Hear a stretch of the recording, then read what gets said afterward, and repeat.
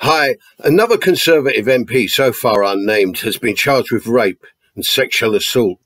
Charlie Elphick, former flag-waving anti-refugee Firebrand MP for Dover, awaits a probable custodial sentence for sexual assaults. Don't think that these crimes against women are solely the dirty work of Tory MPs, though. At the other end of the social spectrum, acclaimed grime artist Solo has just been sentenced to 24 years for imprisoning, torturing and raping 4 women. He videoed it, declaring unrepentantly it was all a rape game.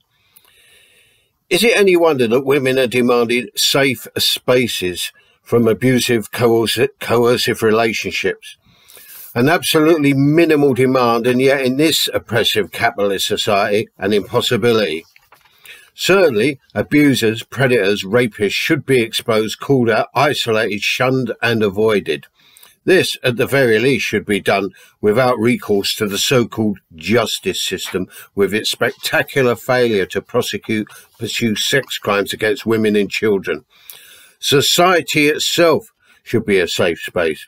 This requires a true, ongoing, revolutionary upheaval. All of us, in particular women, children, minorities, the elderly, should feel safe and free and not menaced and threatened. Capitalism, authoritarianism, religion has, over the centuries, forged these circumstances. That's why us anarchists, among others, desire and work towards a revolution, all-encompassing from below, ignoring nothing and overturning everything. Starting all over again to build a truly equitable society that benefits the vast majority.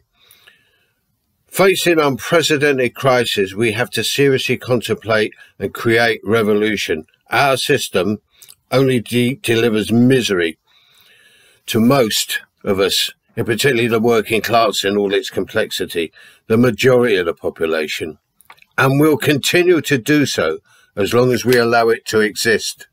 Bye.